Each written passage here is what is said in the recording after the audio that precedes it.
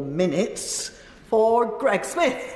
Thank you, Madam Deputy Speaker. It's a pleasure to follow my honourable friend for Newcastle underline what was a powerful and thoughtful contribution. I want to start bringing up a number of issues of all things rail. We know that rail numbers are down by a fifth since the pandemic, and yet the government persists in building High Speed 2, a topic on which I have spoken in opposition on multiple occasions since my election to this House. And indeed, it's very good to see my honourable friend on the front bench, who was indeed with me in the lobby the other day when we voted against HS2 going further north. But the reality is on the ground, accepting that the thing is being built, that they continue to be anything but a good neighbour.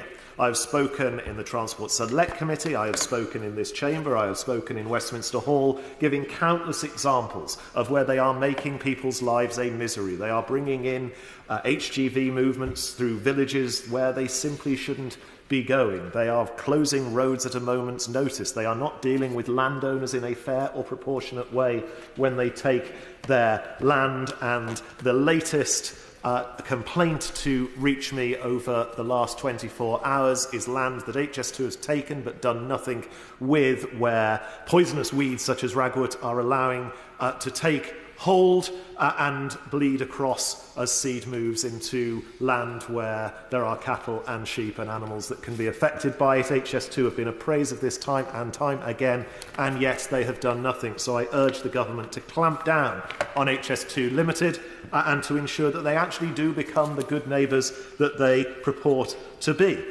Likewise, the construction of East West Rail continues to be a nightmare for my constituents. It is the railway we do want. It is going to bring greater connectivity to Buckinghamshire with a new station at Winslow, but the construction of it brings similar misery to that of High Speed 2.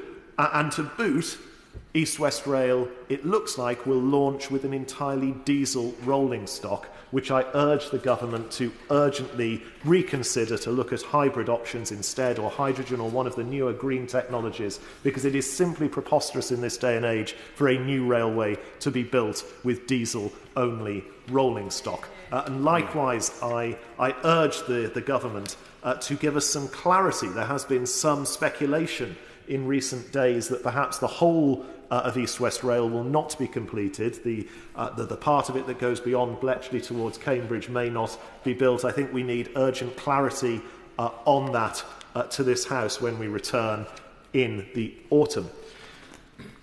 Moving to a planning matter, the Ministry of Justice had proposed building a mega prison in my constituency adjacent to HMP Grendon and HMP Springhill, on land that they partially own, but also that would involve the compulsory purchase of a farm. Buckinghamshire Council Strategic Sites Committee, very wisely in my view, rejected it. It wasn't a technical rejection at planning. It, in fact, breached policies BE1, BE2, I2, NE1, NE4, NE5, S1 of the local plan, as well as paragraphs 7, 8, 57, 58, 99, 105, 174, 180 and section 16 of the NPPF. It was by no means a technical refusal, yet unfortunately the Ministry of Justice are seeking to appeal that and cost taxpayers probably hundreds of thousands of pounds in legal fees. It is simply not right or fair that that project continues to hang over my constituency to the villages of Edgecote, Grendon, Underwood, Steeple, Claydon and others around, and I would urge the government to reconsider it and pull that appeal. Yeah.